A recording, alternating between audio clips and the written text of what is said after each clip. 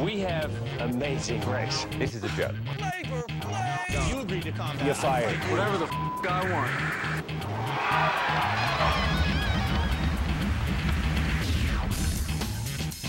From Los Angeles, it's time for the Weekly Reel with Josh and Katie. On a slightly more shallow side of the reality pool, we have the charming ladies from the Girls Next Door. Hef, now checking in at 114 years old, decided to pop into his studio for the first time in 15 years and visit his 3 girlfriends. When he got there, he stumbled onto a shoot with Kayla, a new Playboy hopeful. Oh, hey, Beth. Hello there. Hello there. How are you? Hello there. Hello there. You're looking good. I'd come over and say hello, but I don't want to embarrass you. Oh, no, come over. Oh, my gosh. It wouldn't help.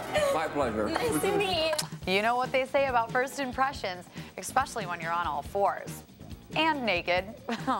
Can you say 4th girlfriend? Nah, Hef's a devoted man. 3's more than enough to keep him happy. Hey you guys, it's Katie and I'm here on a set of The Biggest Loser. I'm gonna take you on a tour of the behind the scenes stuff that they don't show you on television. So come on. Okay, so I'm with Brittany and we're in what's called the prison yard.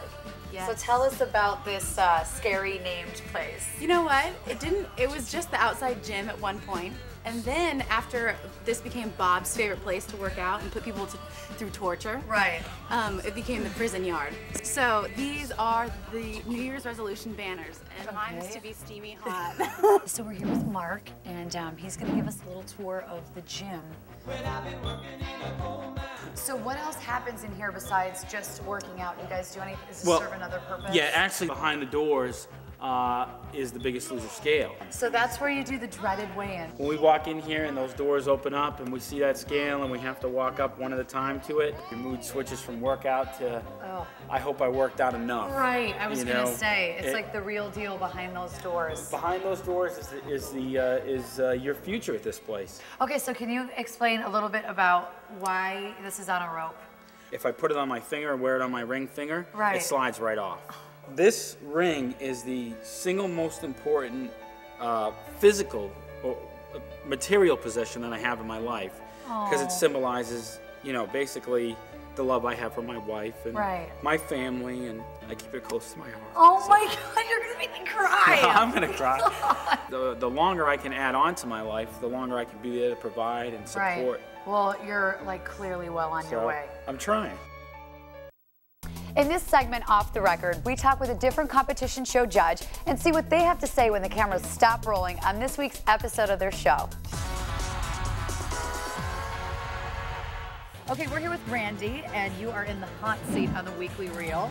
Okay, so Randy, on American Idol, when you have to deal with like auditions that are really horrific and some of the talent is not so great, what stops you from going, you know?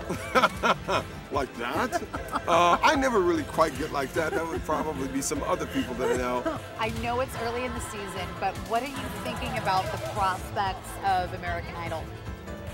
I don't know, man. It's gonna be tough. It's gonna be tough, though, you know, because at this stage, all of them are really, really good. Right. I mean, it's really America votes, and also the judges get to vote too. So, 1,000,000,000% yes. I love this girl. It's cool. It's very cool. Also, me and Paula Abdul have an amazing record out called "Dance Like There's No Tomorrow." I remember like growing up, studying, like recording her things. It was like dun dun, and then the snake, like. Whoa! All right. You heard it here first. Thanks.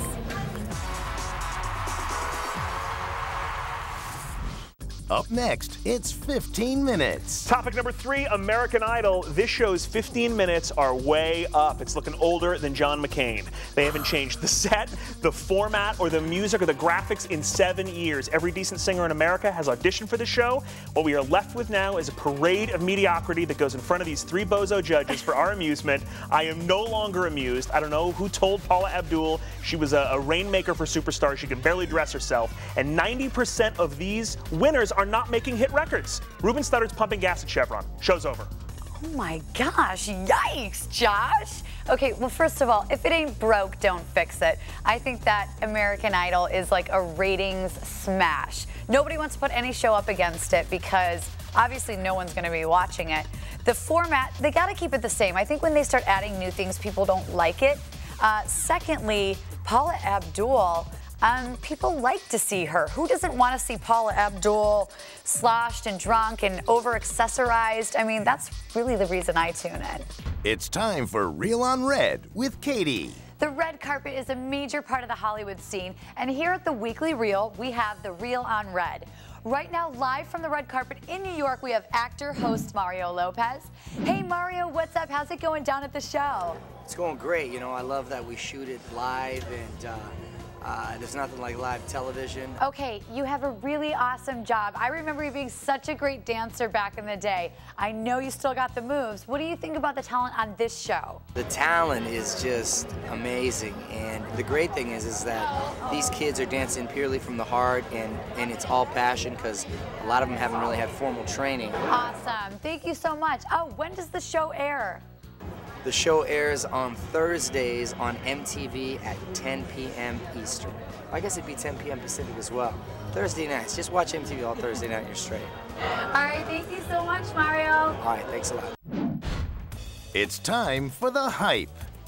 Welcome to The Hype, where we discuss all of the upcoming reality shows and decide which ones will be the next Dancing with the Stars and which ones will be dead on arrival. On set, we're joined by Kyle Brandt from the Real World Chicago, and from our field is one of our viewers via their Sprint camera phone. Hank Braxton, let's have our viewer start the discussion. A lot of people have been talking about this NBC reality TV series, The Baby Borrowers, where a teenage couple takes care of some stranger's infant for 2 weeks.